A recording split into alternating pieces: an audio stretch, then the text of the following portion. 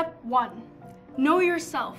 Find that one thing that you're incredibly passionate about, that you think about 24/7. And this is important because focusing on one thing allows you to find that tangible way that you can make a difference. Step 2, you gotta know how you're gonna get to your goal. Come up with a timeline. What is step 1? What is step 2? And the thing is, it might not always be easy because it's gonna be different for everybody. For example, our goal with bioplastic bags was to ban plastic bags. But how we got started was by doing beach cleanups, educational workshops, talks with a lot of different people, campaigning.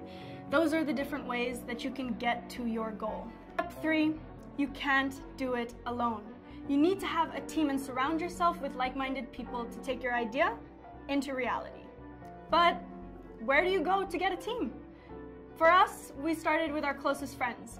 Pull your friends, look to your teachers, look to your parents and your local communities. And if you speak from the heart, people will follow that. No matter how old you are or where you come from, you can always lead by example. Don't wait for permission, don't wait until you're older or for someone else to make that path for you. Make your own path and go for it.